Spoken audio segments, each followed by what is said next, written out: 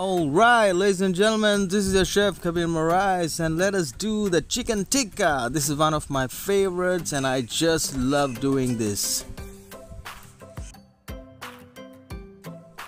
So we take a nice and a beautiful chicken leg and we cut it right near the bone. Make sure you cut all the tendons properly, and then you have to just break the joint and just twist the bone and pull it out. So there you go, it's as simple as that.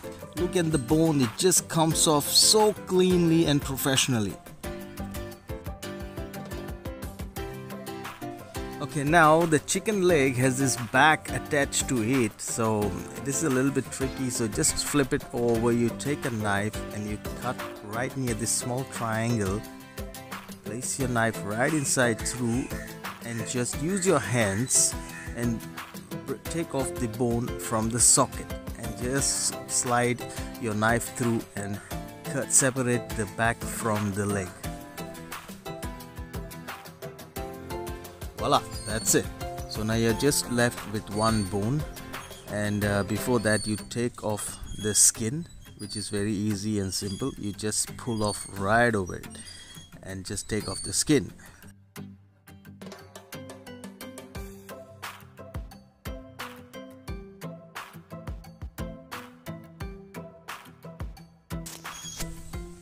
So now you're left with this thigh bone which is inside, and it's very easy to take off this bone. Just take your knife and run it along the bones on either side like this.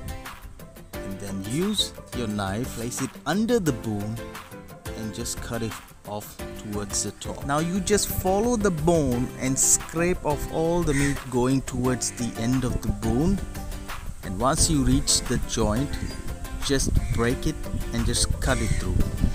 I like to keep the cartilage of this bone right inside the meat, so after we barbecue it, actually it gives a lovely texture to the meat, so that crunchiness we have later. Now you slit the drumstick flesh and you open it up, so now you have a beautiful open chicken leg. So this is the small bone which I'm talking about. It's very easy to remove. Just use a knife and just work it out like a scraping motion, and then you get rid of this bone. Wow, isn't this very satisfying? Now what you do is you just have to cut this whole leg into half, and depending upon the size of the meat, see how many pieces you can put in your skewers, and depending upon that you can make your portioning. Always remember, whenever you are making chicken tikka or you want to grill any of the chicken parts on the coal or a barbecue, the legs are the best part of the chicken to be used.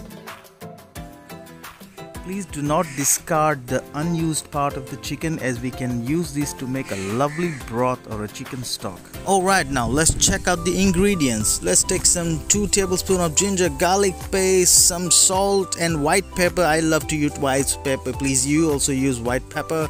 Chili powder 2 tablespoons, 1 tablespoon of cumin powder, 5 nice generous tablespoons of yogurt or curds, 2 tablespoons of kasuri methi. Oh, this gives a very good flavor.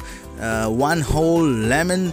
Will squeeze it on to our chicken. Now what the acidic part of the lemon and yogurt tenderizes the meat of the chicken, and turns out to be very soft.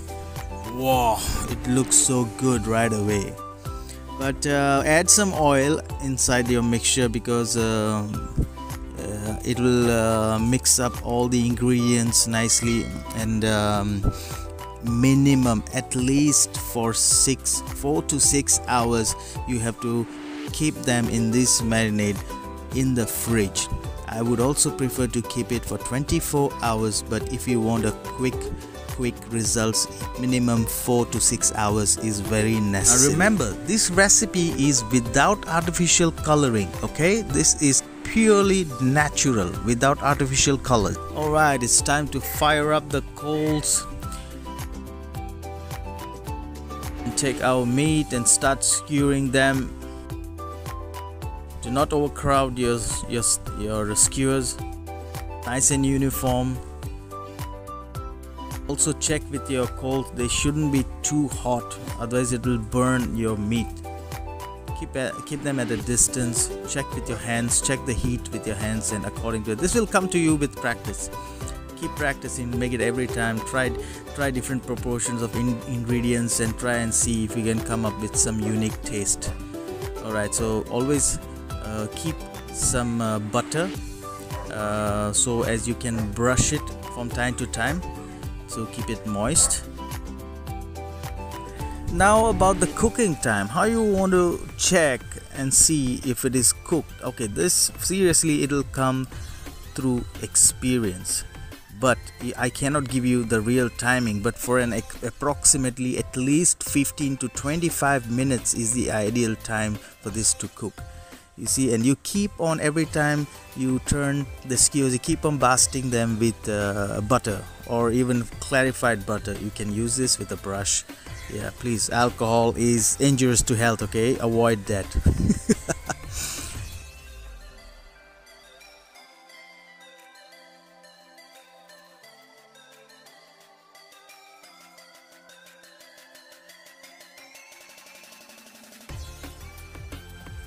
Well, so my chicken is ready because I can feel that it's ready.